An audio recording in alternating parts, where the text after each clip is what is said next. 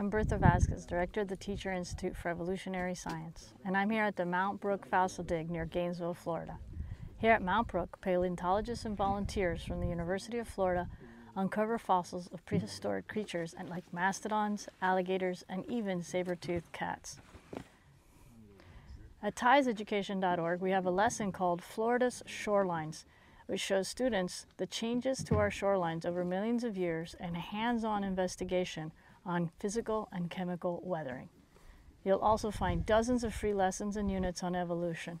We have elementary, middle, and high school resources in both English and Spanish. Check it out at TIESeducation.org.